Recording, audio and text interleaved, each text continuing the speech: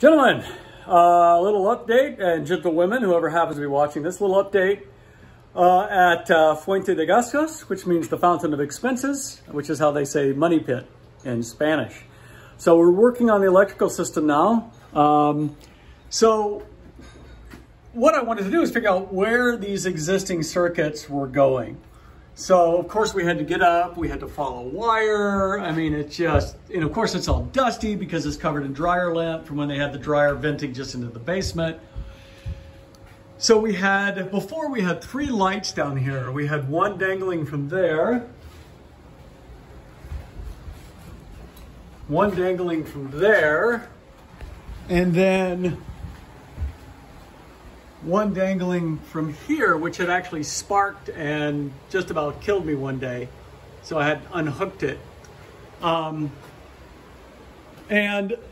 the electrician who wired this breaker box said that, you know, he wrote on here,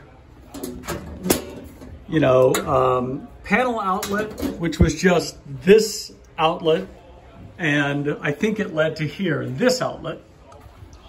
And then basement and dining room. So it's like it was all the dangly lights and then the dining room. But the problem was when we started following wires, for example, we have light coming from this box. We have this wire, which is like old Romex, but it's still 2-wire.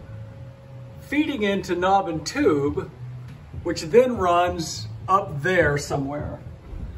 So it was kind of like that all over. So what we did is when we flipped that breaker, we discovered that none of the outlets on the first floor worked at all.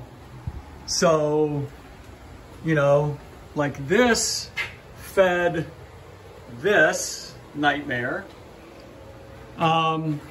So what we decided to do is to keep the outlets working up in the living room.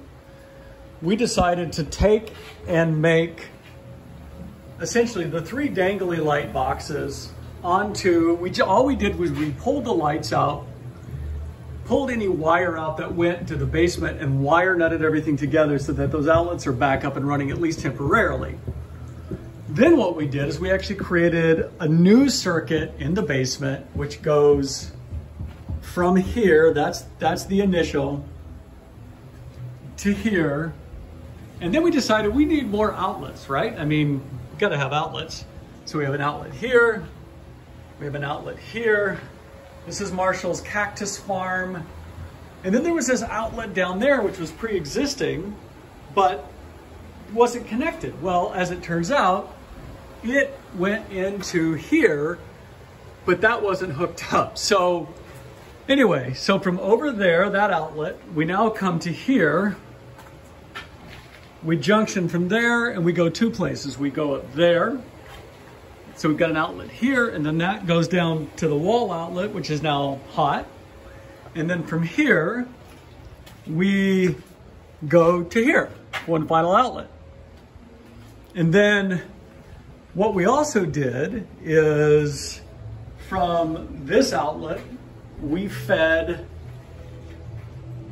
this switch, which is just a motion sensor, up to this outlet so that we could put these string lights on it. So that now when you come into the basement, the string lights pop on and you actually have this nice, you know, these are like those outdoor lighting, which of course they say is only for outdoors, but I don't know, I don't see a problem using them in the basement.